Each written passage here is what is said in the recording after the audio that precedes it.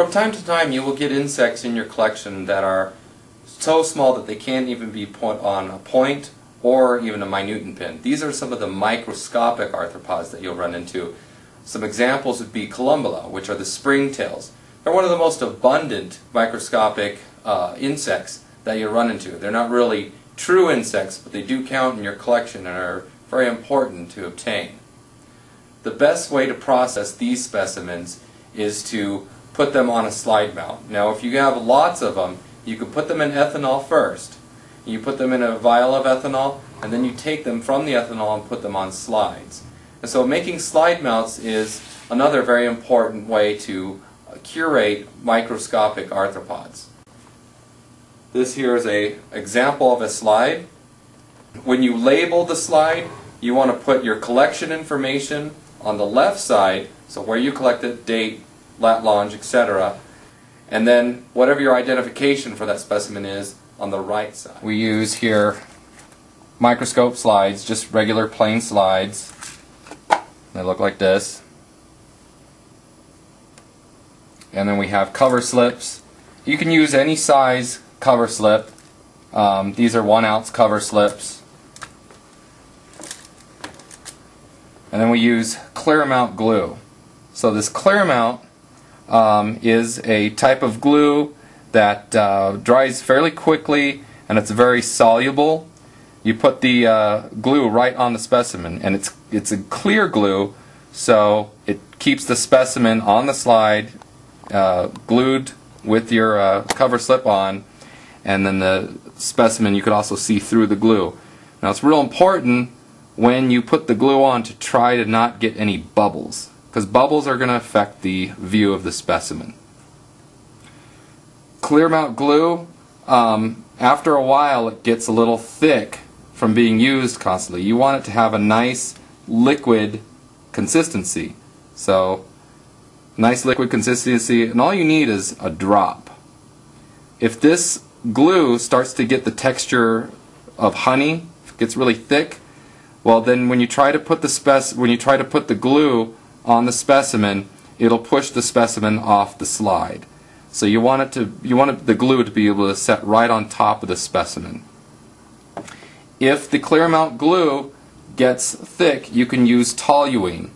Toluene will dissolve the glue so it's more of a liquid consistency, and it'll be more soluble.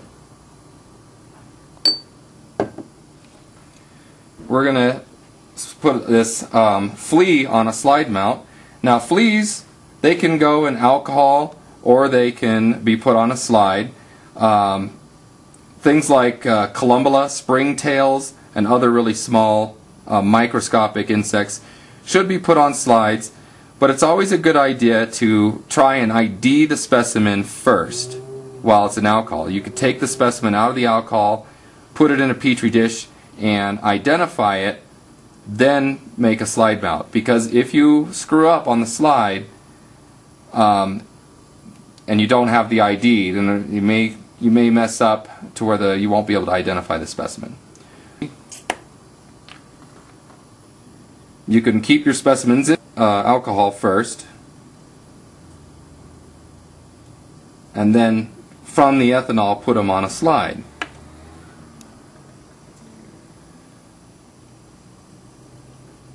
So you drop the specimen right on the slide, and then you want to get rid of all the excess alcohol.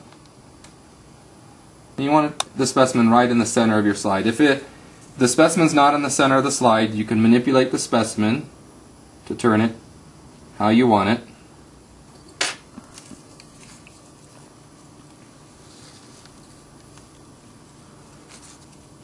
You want to try to get that as dry as you can, but not too dry. If it's too dry, then your specimen will desiccate if it's a really small one.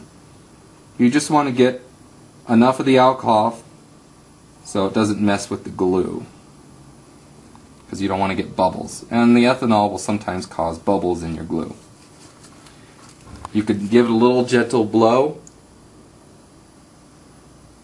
and that'll remove most of the excess ethanol. Then you take the clear mount, and we just want a single drop. Just one drop.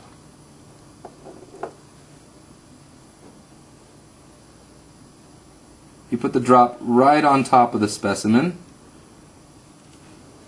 and then you get a cover slip, and you set the cover slip right on top. You don't want to put pressure on it. The weight of the cover slip will cause the glue to spread out. The glue will spread out, and your specimen is right in the center. Try to get in the center of the cover slip, but sometimes the glue will move the specimen. So it's real important to try to get your specimen as close to the center as possible. And then, after you have your specimen mounted on the cover slip, on the slide, then you can add the labels. And there's many different kinds of labels. You can add one. There's kinds that are print, and others that you have to, that are like stamps. These ones are like stamps where you have to lick the back of them and you set them on. But you set your label, one on each side.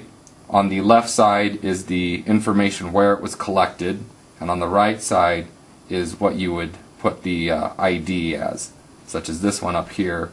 This one has the collection information here, and it's not written very well, but you can see the information on the right side